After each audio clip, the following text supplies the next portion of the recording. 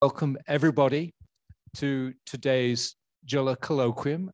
As you know, these colloquia are designed to allow all our JILA people to communicate to everybody, especially with staff and students and those who are not experts. Welcome. Today, Andreas Becker is going to be giving the JILA Colloquium. He came to JILA in 2008, 14 years ago, after a 6-year stint as a group leader at the Max Planck Institute in Dresden. He has a group that does theory. He's been a fellow since 2008, and for the last 2 years, he was JILA chair. He stepped down from that in December, and Konrad Leonard has taken over, for which I think Andreas is very thankful. So Andreas is going to talk about light and matter interactions on ultra-short timescales. Andreas, you have the floor. Thank you, Andrew, for the kind introduction. I hope you don't mind if I take off my mask for the talk. Good. Thank you very much for coming today, and thanks for the kind introduction. So it's my pleasure to tell you a little bit about light-matter interaction at ultra-short timescales. And I hope I have a little bit for everyone, for those who are not experts in the field, maybe also a little bit for those who are experts in the field. So if I talk about ultra-short timescales, there is a very famous example a long time ago that I like to show at the beginning.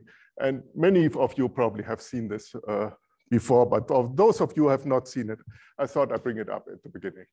Now, it's a kind of scientific question that more than 100 years ago, or 150 years almost ago, people had at that time, and I call it a scientific question, although it was a bet actually between two horse owners. And it's the question about if a horse is galloping, does it at some time instant has all 4 legs in the air? And they could not agree on this, and it's actually hard to see because our eye cannot resolve this motion fast enough. And how can you resolve such a motion? Well, you have to take photos, or you have to take a movie of this, and you have to take snapshots of this. So this was actually the start of ultra-short photography. So I'm always asking myself if I should not put a clicker question here actually and ask you yes or no. So it was Edward Murbridge who developed at that time the shutter of a camera with which you could actually resolve this question. And if you look through this, you don't have to look very far. Here's the snapshots where you see that the horse actually has all 4 legs in the air. But it is something where it has started from, that we want to resolve motions that are so fast that our eye cannot do this at that time. And at that time, it was the development of a shutter of a camera. Nowadays, the fastest shutters of cameras, as I've looked it up, is about 10 to the minus 5 seconds.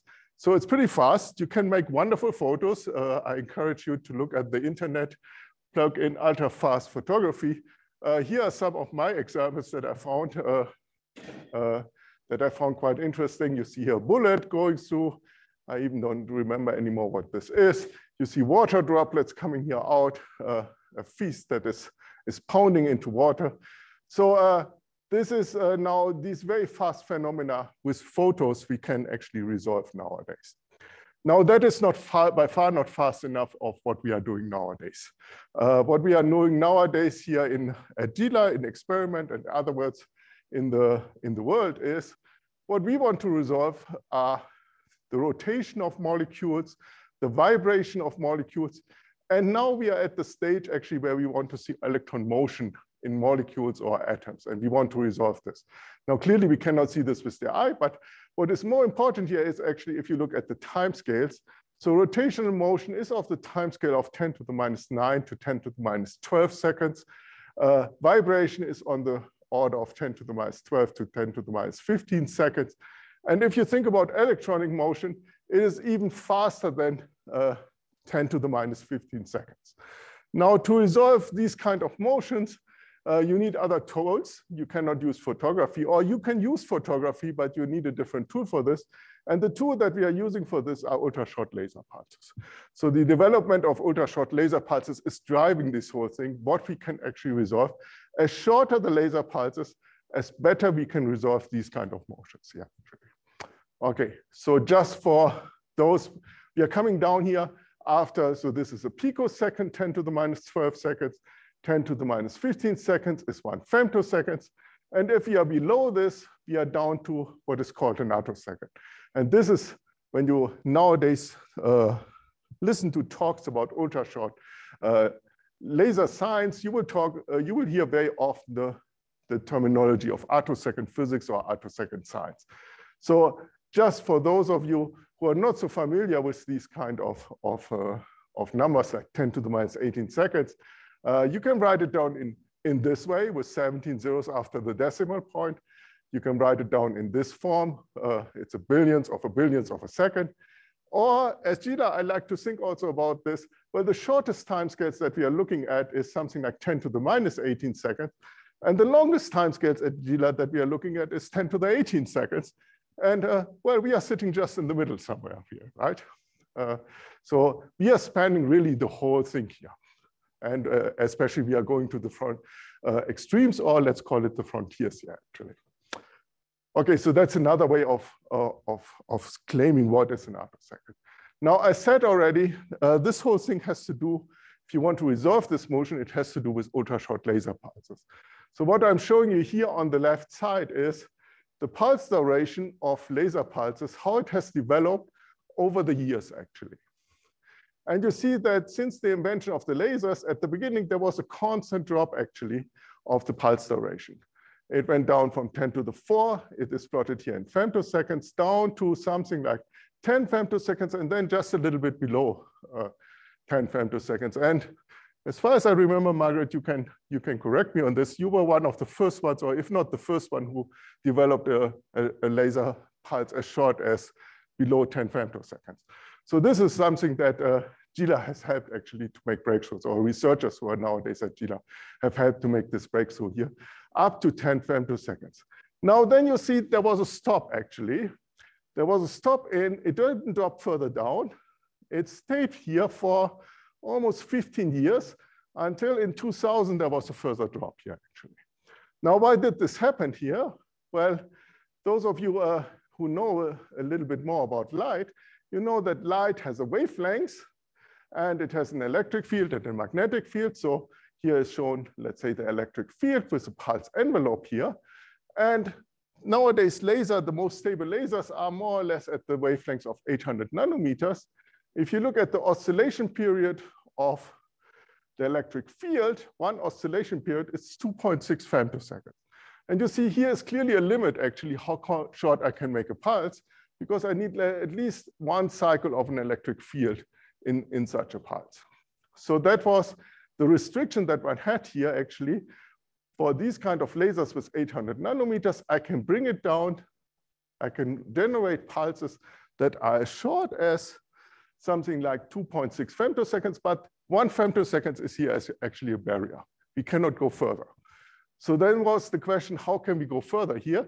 The idea was out for quite some time already, and Margaret and Henry, who are in the audience here, are pioneers in this and has driven this field a lot.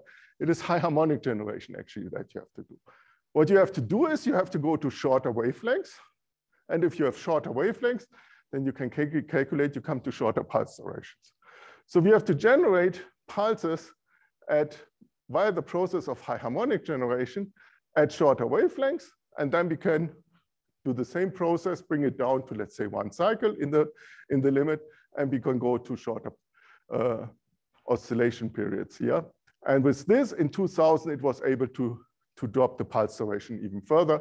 And nowadays, I think the record is about some few tens of attosecond pulses, actually, that one can generate. Now, let me talk a little bit about this process of high harmonic generation.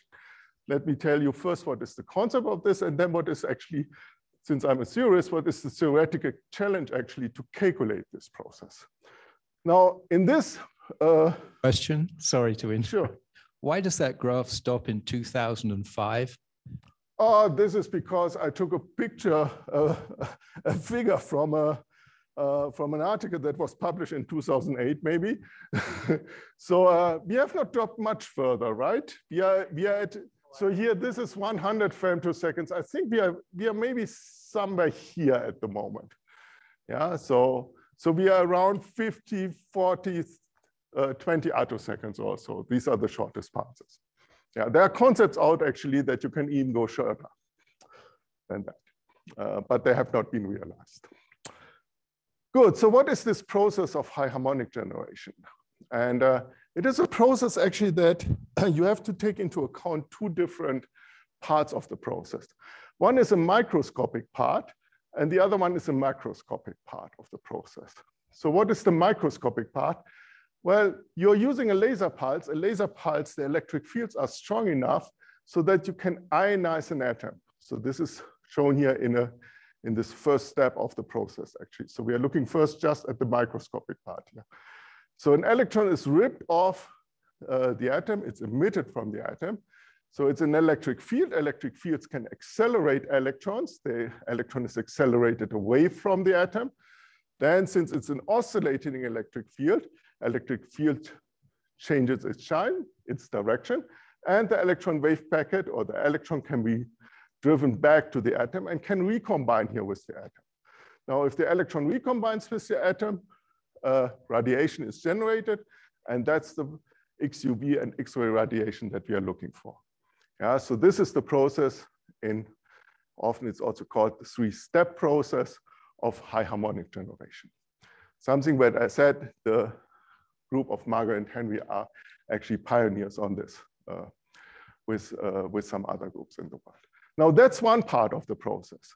That is what is happening within a certain atom, actually. You can also think about that you're driving the electron actually back and forth, and you're like a dipole, and you're generating radiation now. Now, you don't want to do this just for one atom. You're generating just one photon. That's not very intense light. So what you then need to do is you have to think about the macroscopic process. And in the macroscopic process, you now think about that this process is not happening in your laser focus within one atom, but by many atoms, thousands, hundreds, thousands, trillions of atoms actually that you have in your laser focus or in your gas beam. And now what you have to make sure is that the radiation that you're producing in each of these atoms or with the help of each of these atoms, they have to be emitted in phase. And that is the so-called phase matching.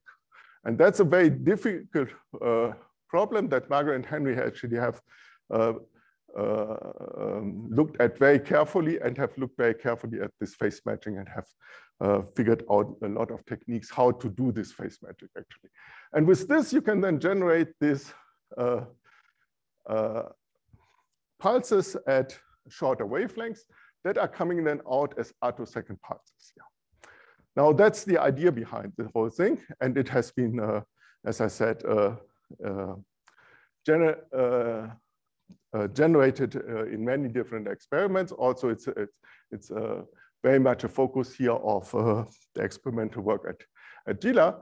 So you can think about this process also, and this is a former postdoc that was here at JILA, Carlos Hernandez Garcia, in the following way of this microscopic process that all of these atoms have produced this radiation actually in phase.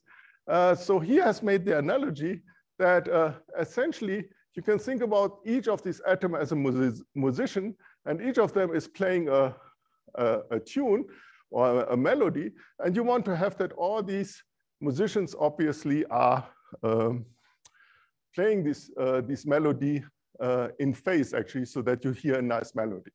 What you need for this is a conductor, and actually you have to make sure that the laser is the conductor that everyone is playing in phase with this. So with this, let me go over and now talk a little bit about theory. So I'm a theoretician. You have to go through some formulas here.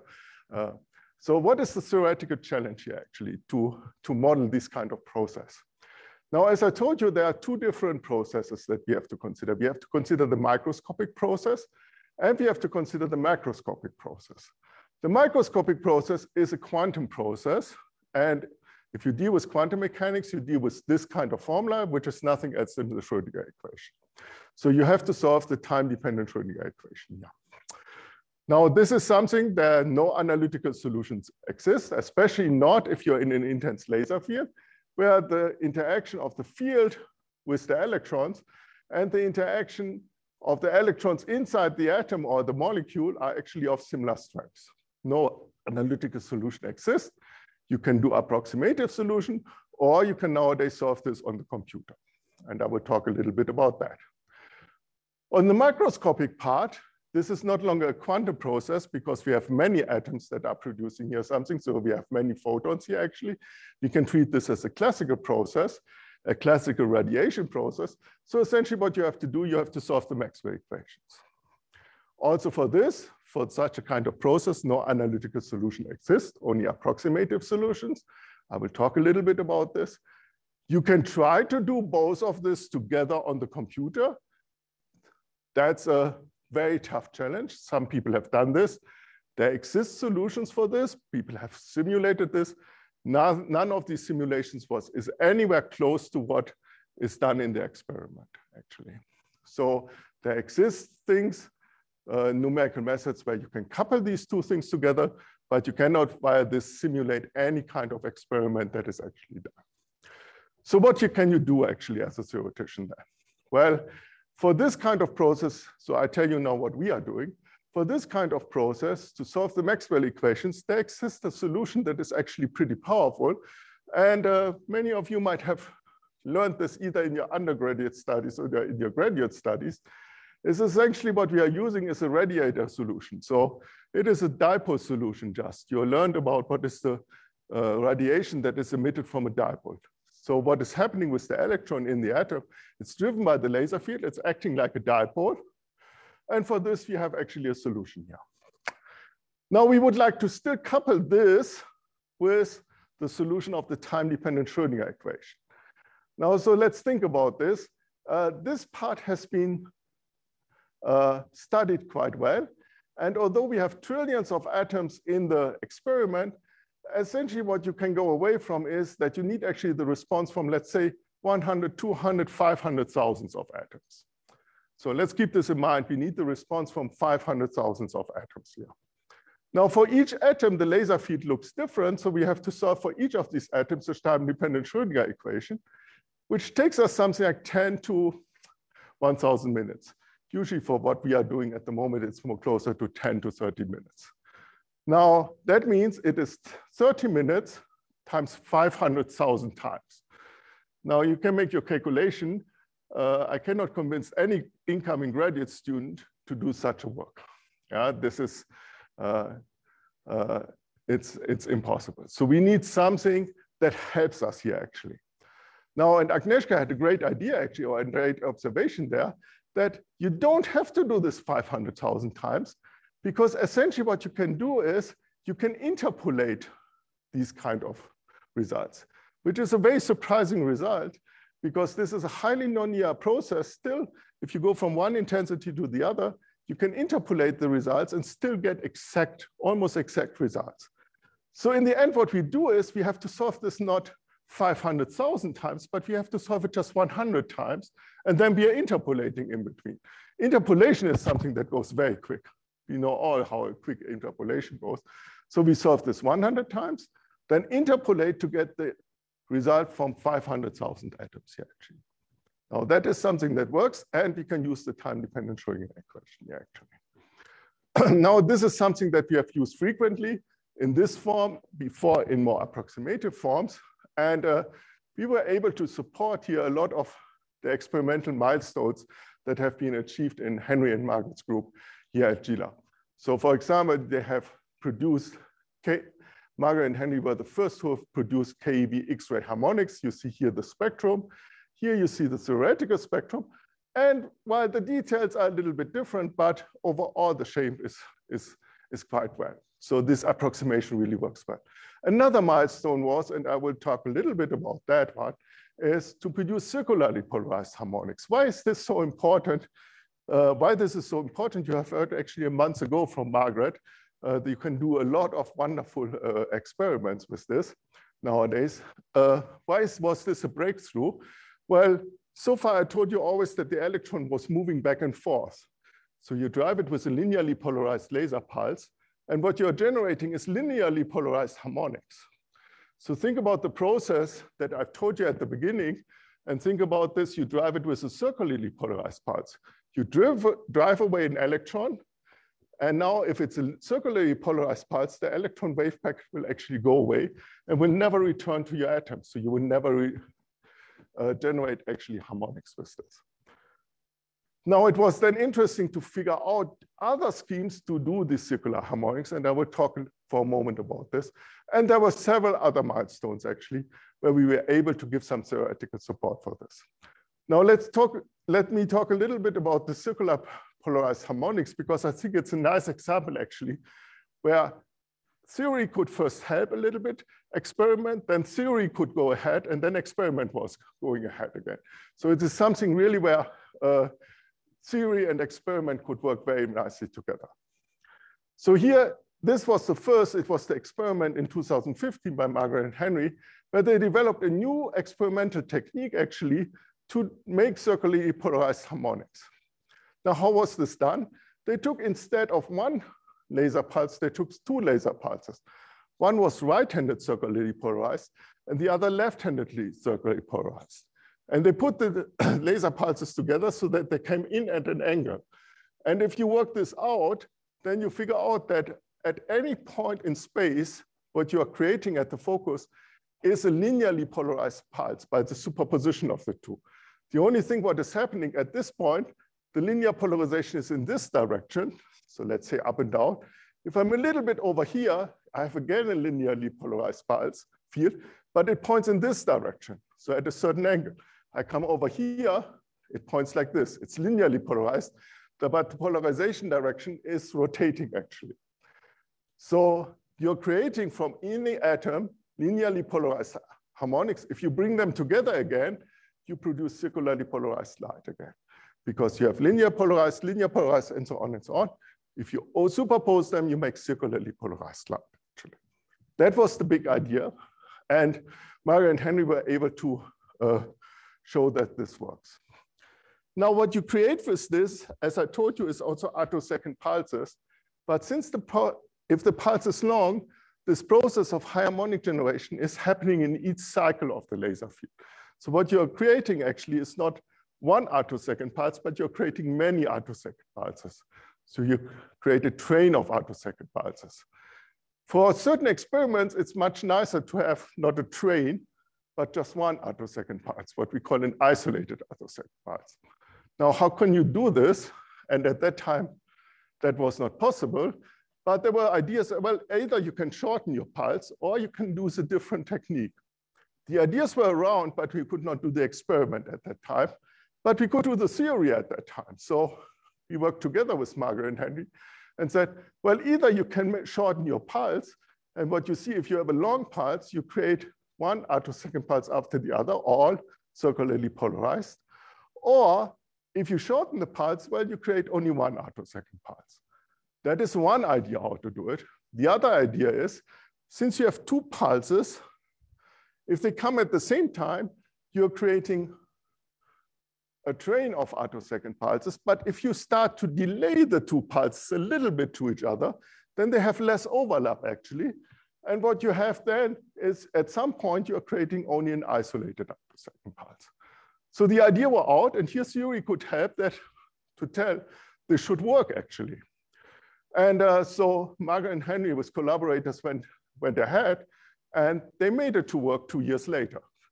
So then experiment was ahead again, and they created the first isolated attosecond pulses that were circularly polarized at that time. And actually, they went a further thing ahead. They said, well, if it works for circular polarization, it should work also for elliptical polarization. So nowadays, we can create these isolated attosecond pulses with circular polarization, with elliptical polarization, with linear polarization. We have full control over the polarization, actually. I think this is a nice example, actually, here, how at JILA experiment and theory working hand in hand, actually. With certainly here, in this case, a lot of drive from the experimental group that is going ahead here a lot. Now, let me add one last thing in this part of my talk.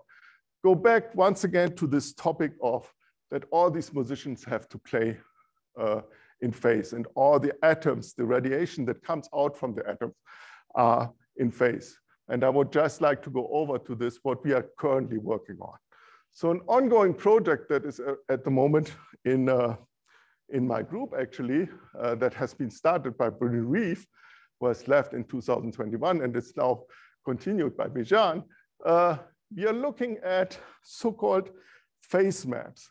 So I don't want to walk you through this whole map and how to understand it, but essentially what we are showing you here is the phases of the harmonics, how they are generated in a laser focus.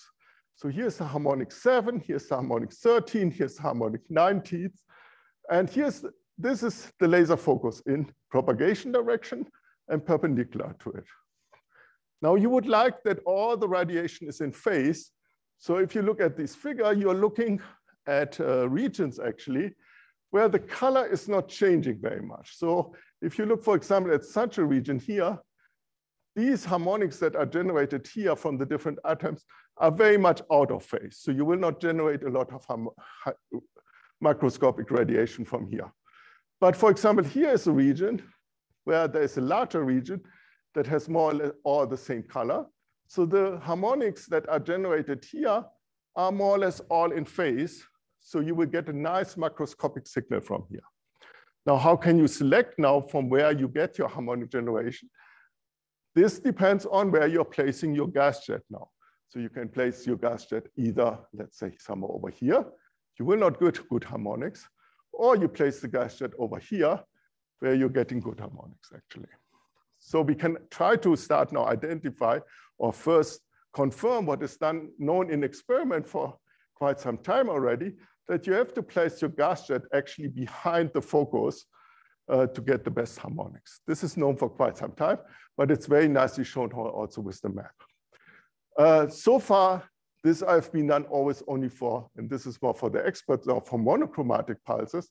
We can do this now, really taking into account the whole phase map also for short Gaussian pulses. And we can start playing a little bit around with this. Actually, you would like to have your gas jet not behind the focus, because this is not the highest intensities. You would like to have it exactly at the focus. So we are trying to find condition actually where such a nice region here of where all the harmonics are in phase is not behind the focus, but is exactly at the focus. So this is something what we are working on. And we expect that we get stronger harmonics from this, and which is important now for the next step. So with this, I'm coming also over to the second part of my talk. So what are you doing with these kind of pulses, with kind of isolated pulses? What you would like to do is, coming back to the very beginning of my talk, you would like to take a photo. So you would like to create a shutter of a camera, actually. A shutter where something is starting and where something is stopping. Now, the technique for this is known for a long time. It's a pump-probe technique, So you essentially need two laser pulses for this. You need a pump pulse and you need a probe pulse, and you have a time delay in between. The pump pulse initiates something, let's say in the molecule, and the probe pulse is then testing the molecule or imaging the molecule. You would like to change the time delay. You want to have short pulses so that this time delay can be as short as possible. If you have attosecond pulses here, you can make your time delay attoseconds now. This is a wonderful idea, has been used a lot with picosecond pulses, with femtosecond pulses. It cannot be used with attosecond pulses for now, because we cannot make these attosecond pulses strong enough so that we get enough signal from such a pump probe process. That's why we want to have attosecond pulses more efficient, more stronger, more intense. That's why we are looking at these kind of processes that I've looked before. We would like to identify regions here where we have harmonics actually most efficient from the focus region. Now, this kind of thing one cannot do. Now, researchers don't stop there when they come to a point where they cannot do something, but they get inventive, actually. So if you cannot do it with 2 attosecond pulses, then maybe there are ideas where you can use an attosecond pulse and a femtosecond pulse, or maybe only a femtosecond pulse. So people became very inventive after they figured out that at this time, this is not possible up to now with 2 attosecond pulses. And let me talk about 2 ideas that are used in our field for quite a bit. One is a so-called streak camera. Now, what is a streak camera? Let's say you have a signal with that comes from an incident light pulse that makes creates photoelectrons as a function of time. And you're creating, at some point, you're creating a lot of photoelectrons, and at later times, you're creating less photoelectrons. And you would like to image this now, somehow, these kind of time distribution. So the idea behind this, how you can do this, is around for many, many years. You send the photoelectrons, the electrons, through an electric field. Electric fields are deflecting, as we know, electrons. And then you can put them on a fluorescent screen. Now, if you do it in a clever way, that during this time where the these electrons are passing this capacitor, you're increasing the voltage in the capacitor, then the first electrons that are coming here will be deflected less than those that are coming in the back. And you're mapping actually this time information, how many photoelectrons you have at a certain time, onto a spatial information actually here. Now, this is a wonderful idea, has been done since the 50s or 60s, maybe even longer is this around. It does not work on the attosecond timescale because you cannot make this ramp up times fast enough actually. So we need something where the field is changing much faster on the timescale of femtoseconds actually. And we have something, it is a laser pulse. It's just the oscillation period of a laser pulse is 2 femtoseconds. So we can just use a femtosecond laser pulse to do the same kind of trick here.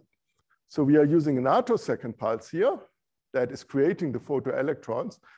And then we are taking the electric field of a femtosecond laser pulse to deflect the electrons. And what you are getting then is the energy of these electrons you are detecting, and the signal is changing actually, and it's changing here on a femtosecond timescale here actually. And you can get actually information about this that is less than 1 femtosecond, so you're on an attosecond timescale. So you can create an attosecond streak camera. Now you can go even one step further, and you can take this whole attosecond pulse away, and you can still get attosecond resolution just from a femtosecond pulse by thinking about that, well, it is oscillating in time, but now if you take into account also that instead of a linearly polarized pulse, you take a circularly polarized pulse, then within 3 femtoseconds, the polarization direction is actually rotating in time over a full circle. Now that looks like what I'm just showing you with my hand is looking nothing else like a clock. Yeah, so we have the polarization direction of a femtosecond laser pulse that is acting like the clock hand of a clock. And it is going around in one circle within 2.6 femtoseconds. So from the direction of the electric field, we have again attosecond solution. Now this is not a clock like what Junier and others are doing. This is something what we are calling an attoclock here. Yeah? So how can you use something like this? Well, if you think about an atom, and you're stripping away electrons from it, then what you would expect is a signal that in momentum space actually looks like a circle Y, while an atom is something that is almost symmetric. So it doesn't matter in which direction actually the polarization direction points. You will get a circle, something like this. And obviously there is no kind of time information and no kind of information in this. But if you go away from an atom and you go away to the simplest molecule actually, what you are getting then is, so here's a molecule with 2 centers. It's the simplest molecule I can think of. It's the H2 plus molecule with 2 protons and 1 electron. Then there is certainly some directional information about this.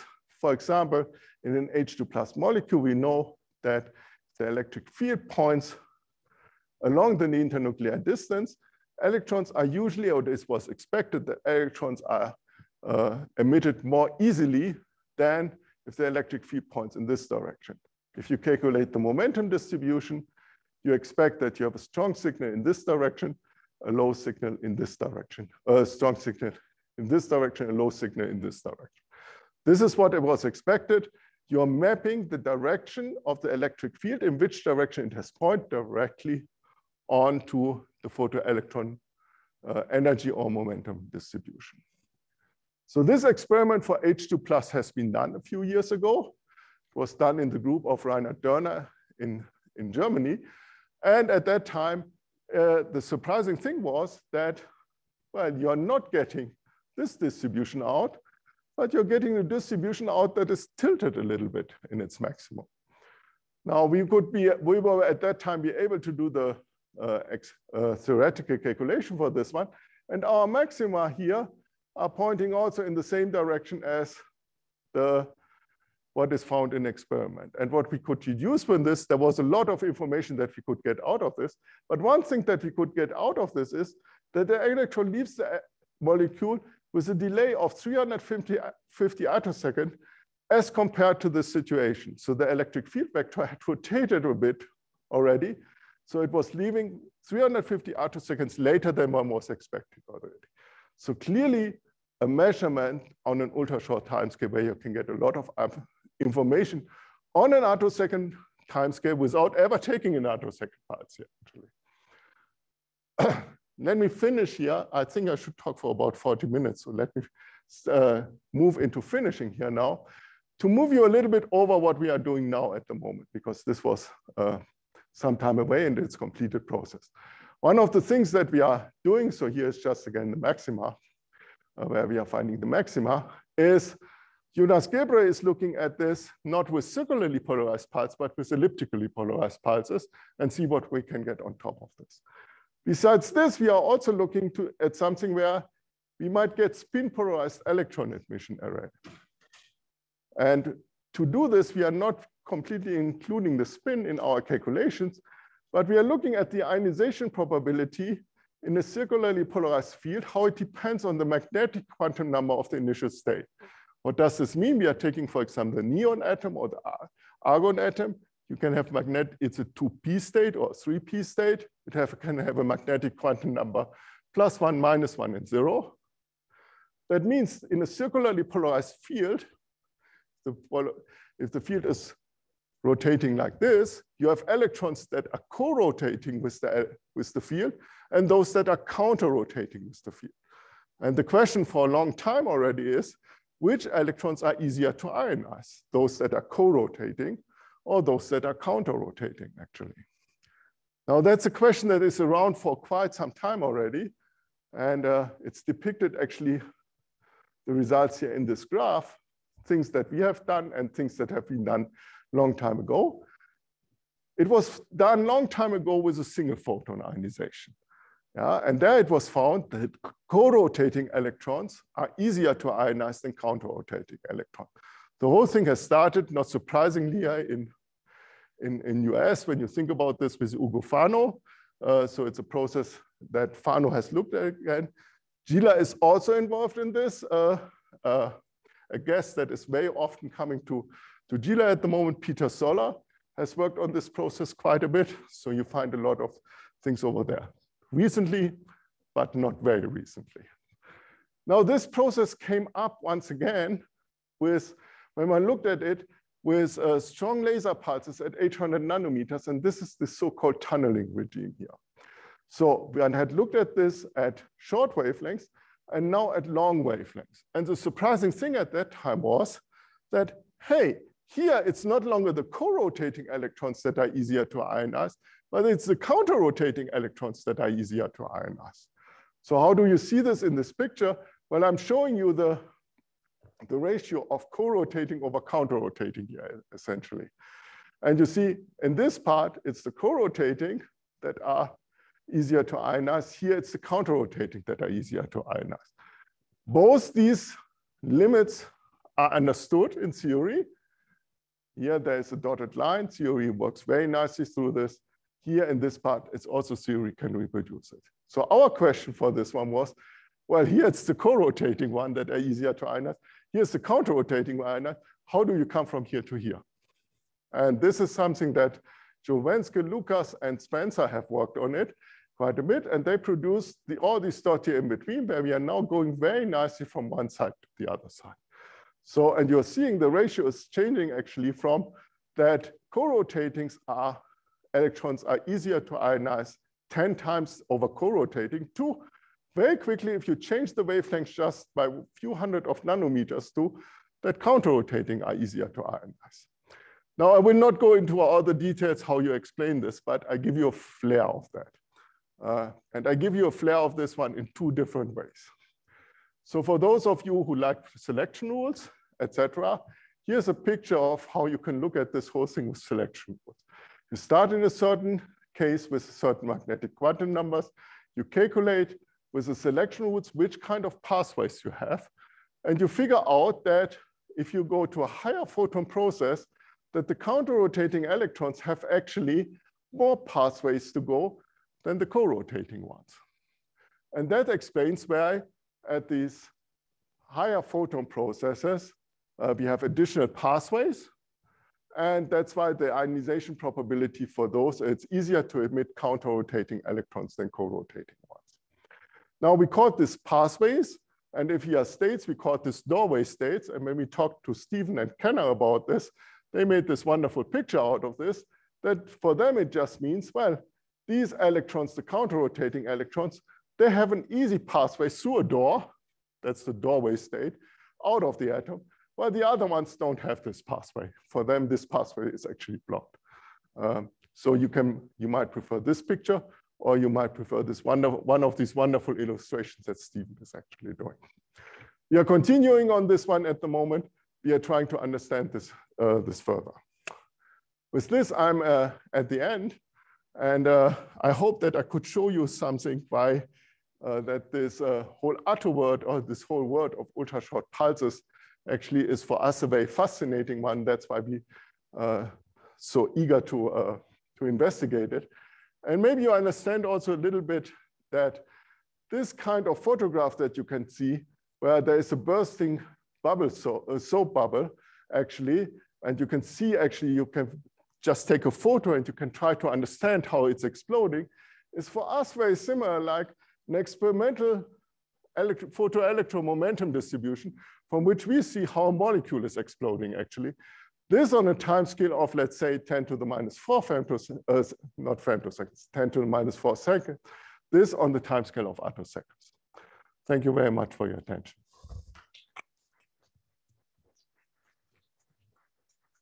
Thank you very much, Andreas, for a great colloquium.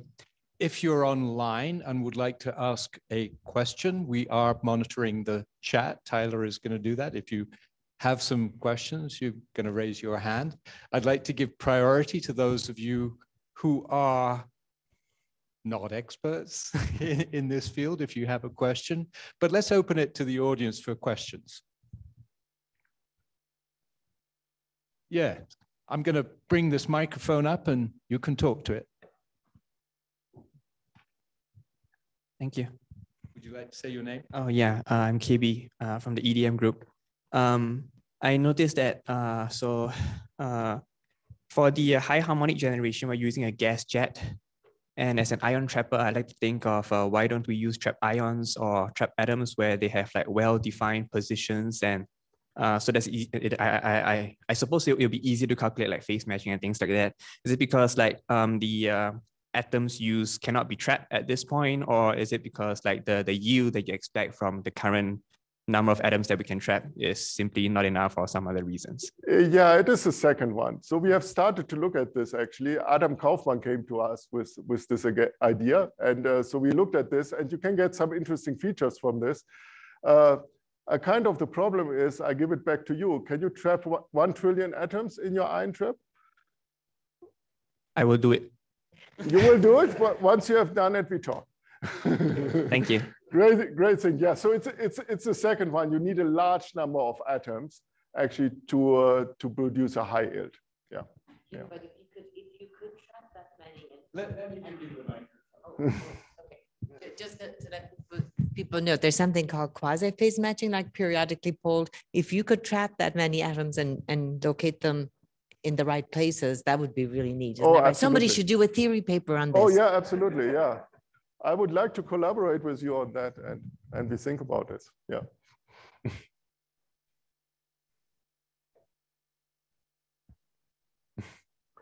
You're a circularly polarized person at the moment. I have a question myself. So if you can make these attoclocks with femtosecond pulses, can you do the same thing with attosecond pulses and go to the next level, or are they too weak? In principle, you can do this too. People have started with this already. There are not too many results out of this, but in principle, you could try to do this. Yeah. You could try. This is one way how to get femtosecond resolution. So beyond attoseconds, it's femtoseconds. Yeah. And if you have seen this, one of the,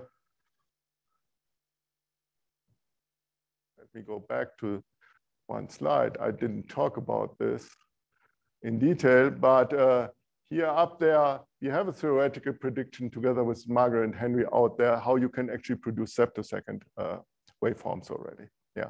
And then you can ask your question, well, if I now take a zeptosecond circularly polarized pulse, what kind of time resolution can I have? What's a zeptosecond? That the zeptoseconds is 10 to the minus 21 seconds. Yeah.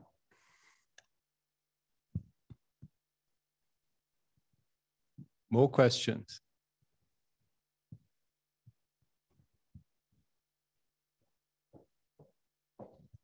So I hesitate a little because it's a bit technical, but you had those very nice maps of the phase through the focus.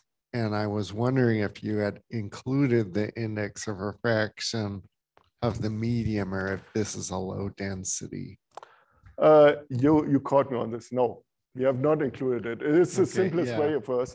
Yeah, what we have done here is, what we were able to do is, people have done this all the time with the so-called GUI phase, which is a monochromatic, infinitely long pulse. Right. And instead of, we are using at the moment a short Gaussian pulse. One of our next step is to put all these kind of extra effects in. Yeah, I think so this is the basic thing. It should be very doable. It should be very doable, but you start out, and this is the first step that we took. And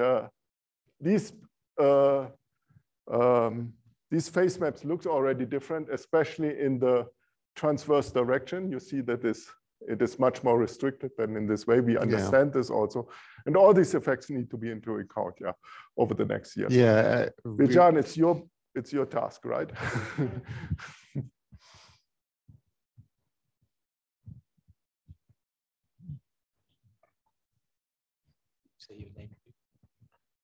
Hi, I'm Tim. I'm working with Henry and Margaret.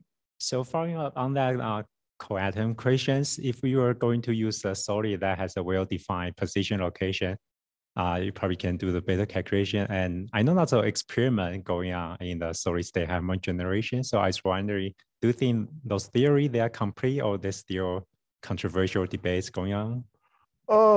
I think theory is never complete. That's a very general answer. I think the same thing like in experiment. You see very quickly here that what we are doing on the macroscopic side is actually a very crude approximation.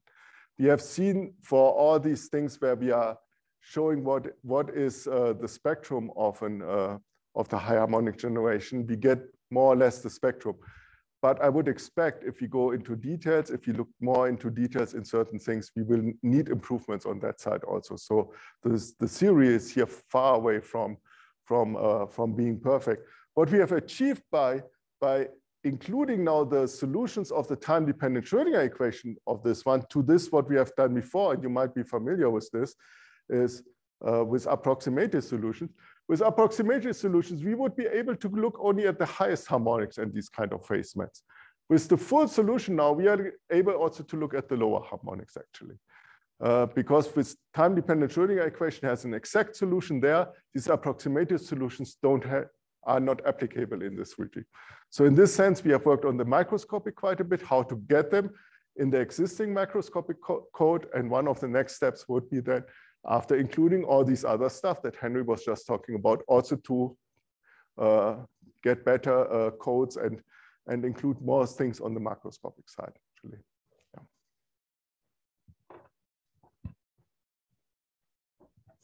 Hi, this is KB again from the EDM group. I'd like to follow up on my question.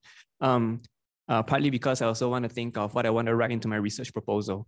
What kind of atoms or ions work best in the gas jets? And suppose now I can trap 1 million atoms or ions in however small space you want.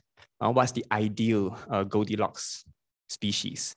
That's a question we have not thought about actually, because in the field of ultra-short laser pulses, you do all these experiments with rare gas atoms.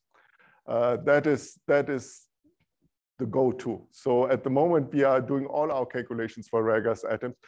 So far, there was not much motivation to look at other atoms, but we can do this actually. We have worked out potentials and we have descriptions for this that we can use also other atoms in our calculations, but we have not done so. So what is the best atom here? I cannot tell you at the moment. Open research question. Sorry? Is it still an open research question? Yeah, yeah. There are too many open research questions, and if you can motivate us to look into it, we will do it. Yeah. Okay, thank you. Happy to do that.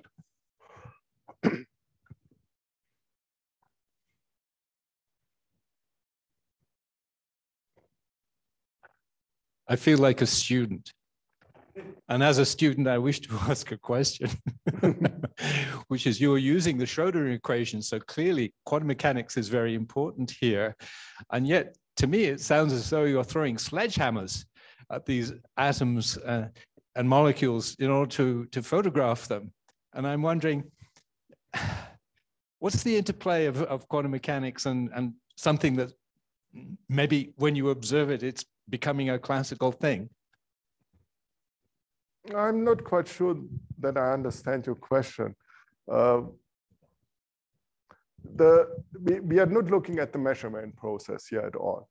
We are looking just at the quantum mechanical process, how the electron is emitted. But I think where your question is going to is the classical process of measurement afterwards, and that is a process we are not looking at all. No.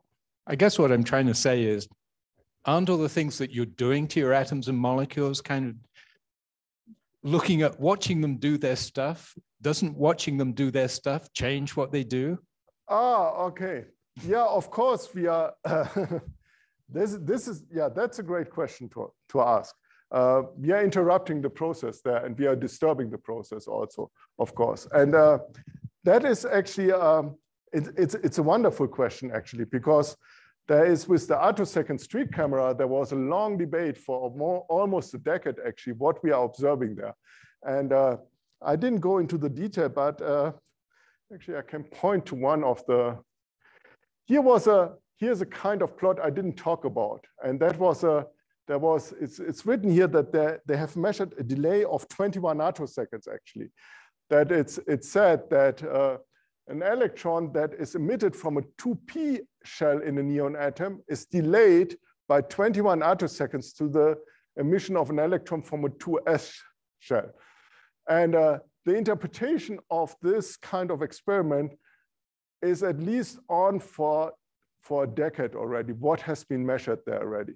And part of the opinion that I would behind this, because we have done some research on this one, is actually that it's the influence of this streaking field that you are using actually that is introducing this delay.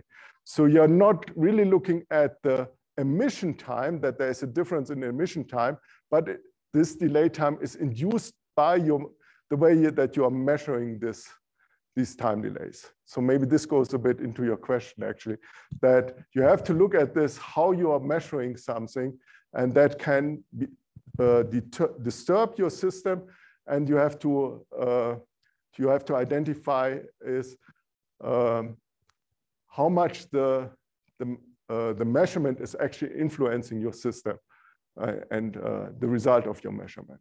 Yeah. Oh, okay. I'm going to answer what I thought he was saying in a different way. So, yeah, so you're asking about classical mechanics. If you're throwing a sledgehammer at the problem, why is it not classical? Well, if you use the WKB approximation, you get the wrong answer. So if you use semi-classical approximation, limit of large quanta, it only works for like IR lasers, very long wavelength lasers, and you get complete garbage for short wavelengths. Thank you. Are there any other questions? Anybody online? Okay, well, let's thank our speaker again. Thanks, Andreas.